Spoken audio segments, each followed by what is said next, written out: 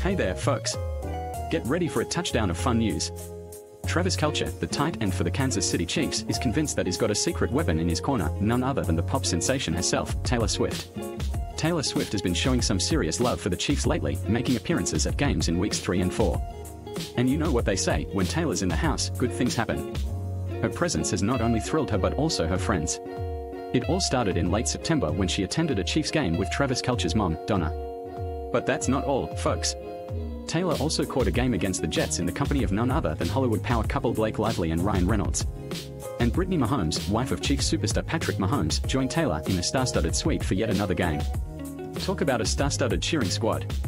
Even with a foot injury, Travis Kelce rocked the field in a recent game against the Minnesota Vikings.